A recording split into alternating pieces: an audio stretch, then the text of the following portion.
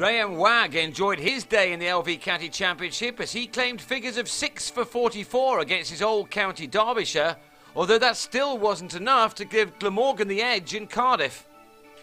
Wayne Madsen won the toss and batted and may soon have regretted that after Martin Guptill was out to the 5th ball of the match, edging Wagg to gully. Things worsened for the visitors when Wagg struck again to start his 4th over, Madsen bang in front to an in-swinger.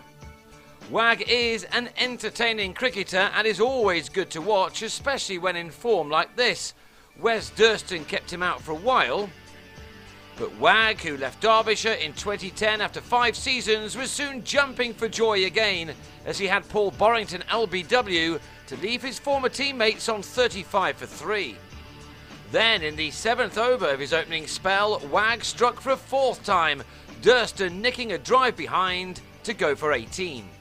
Few would have thought that that would be one of the better scores of the day. Dan Redfern, fresh from his maiden ton in last week's impressive win over Northamptonshire, had made just 7 this time. Jim Allenby had him trapped in front. At 44 for 5, the visitors were in a big hole, but they did well to at least clamber some way out of it. That was thanks to the best partnership of the day between Russ Whiteley and David Wainwright, the man who'd bowled them to victory last week. The two left-handers enjoyed the fact that the wonderful Wagg was out of the attack, and by the time the morning session came to an end, they doubled the total to 88. Suddenly things weren't looking so bad. All but 2 overs of the afternoon session were lost because of a thunderstorm, and to the first ball of the resumption after tea, Allenby had Wainwright leg before for 21 at 92 for 6. Rested now after a long break, Wagg was reintroduced into the attack, but he didn't pull up any trees when he first came back on, with Jonathan Clare playing in with some ease as he and Whiteley carried the tally to 112. But Wagg was not going to be denied, and he bowled Whiteley for a day's top score of 28 for his 5th wicket and his best figures for Glamorgan. And things got even better in his next over when he had Clare caught at the wicket for 21. The innings folded quickly thereafter, with Moises Henriquez dismissing both Tony Palladino and Mark Footitt, with Wagg taking 6 for 44 from 18 impressive overs. Derbyshire had been dismissed for just 130 in 50 overs. Glamorgan's batsmen really struggled in their defeat to Leicestershire last week, and they did so again here in reply.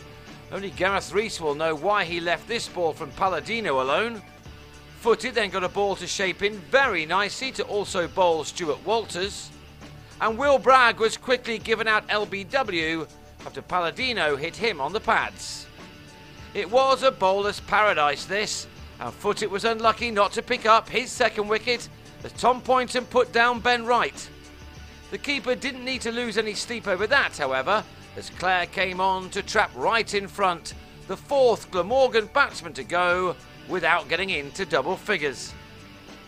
The Welshman ended the day on 37 for 4, and that could have been 5 had another sharp chance not been spilled at short leg to give the night watchman Dean Kosker a life. Not that Derbyshire will be too upset with the outcome of the day. They will fancy their chances of more breakthroughs on day 2 when Glamorgan will resume on 37 for 4, 93 runs behind their opponents.